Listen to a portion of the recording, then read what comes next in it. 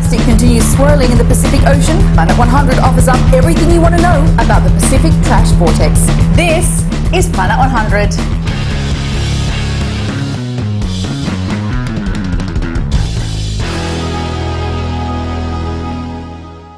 Welcome to Planet 100. I'm Sarah Backhouse. On today's special episode, the who, what, when, why, where, and how of the Pacific Trash Vortex.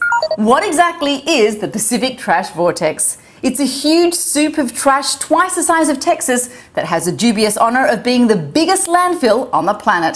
90% of this trash is plastic, 80% which originates on land, and the other 20% comes from seafaring vessels and oil platforms. The name Pacific Trash Vortex might give you a hint that it's in the Pacific. But did you know it's actually comprised of two separate vortexes? The eastern garbage patch floats between Hawaii and California, while the western garbage patch forms east of Japan and west of Hawaii. The two are connected by a super long current called the subtropical convergence zone. So who's responsible for this mess? Well, humans, especially those in the developed world, who are consuming, discarding and replacing at an ever-accelerating rate.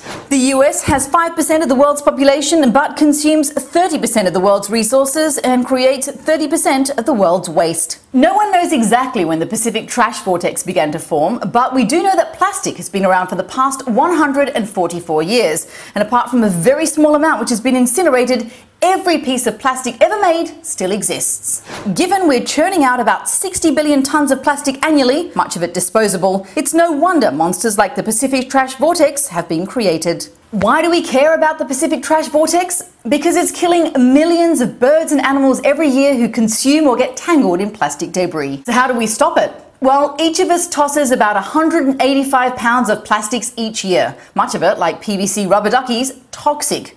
We need to start by stopping. Do we need all those plastic toys and plastic bottles? Can we say no to plastic bags and bring our own canvas grocery bags? Can we commit to recycling? By reducing, reusing and recycling, we could reduce our waste stream by 50% or more, a major step in fighting the Pacific Trash Vortex. Any more ideas? Let us know by leaving a comment at our YouTube page. And we'll see you tomorrow for more Planet 100.